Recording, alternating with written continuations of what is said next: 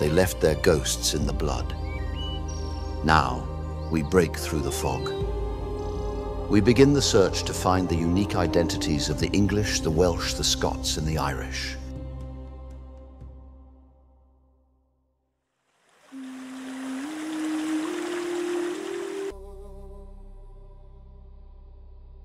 For centuries, as waves of Romans, Angles, and Saxons poured into the fertile lowlands of the East, the ancient Britons, who were the original Celtic-speaking inhabitants, were pushed westward.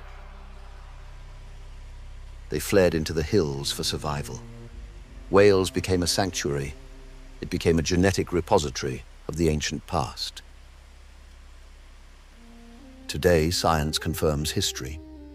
The seminal People of the British Isles study, led by Oxford University in 2015, found that the Welsh population is genetically distinct from the rest of the UK